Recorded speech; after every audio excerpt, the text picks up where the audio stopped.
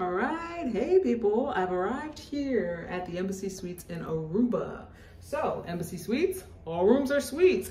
Sweet!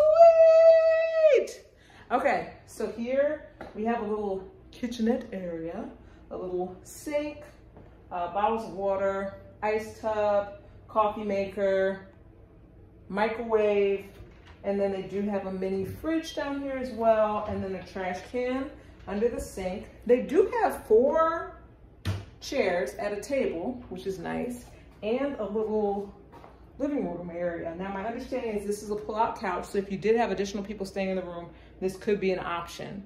There's also a flat screen TV here, and then a door to this huge balcony. Now, I don't know that, from what I'm seeing, every room doesn't have this large of a balcony, but this balcony is huge. Like, you can't even see the chairs from right here. I'll show you the rest of the balcony when I go out of the door in the bedroom.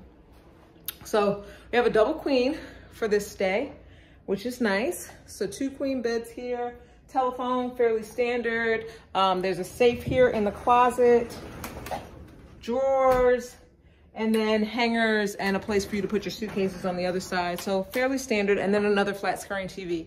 Now, what I do love about a suite is that you have a door and a separate area for your living room, kitchenette area, and your sleeping area, which is always good if somebody wants to take a nap and other people don't. Like, that's always good to have that area separate.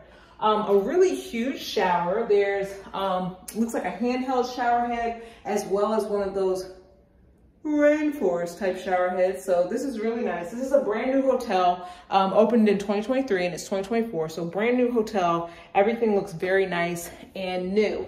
Then you just got this toilet over here in the corner, just, you know, chilling where it needs to be. And then a nice large sink. They do have some lotion here that's built in. They also look like shampoo, conditioner, and shower gel within the shower, which is really nice. They do have a hair dryer, which is fairly standard, towels, tissues. So this is a really nice room. And as I promised, I'm going to take you out on this, what I called huge balcony that is overlooking the pool. So we did a queen pool view for this stay. And it says to pull down to open. I'll show you as I open.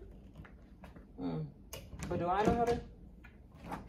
Oh, it was already open. I don't know if that was good or bad, but it was already open. Okay. So, as I was saying, huge balcony, right? Like, why is there so much room? But it's so much room because we need so much room. Let me make sure the door is closed. I don't want any bugs to fly in.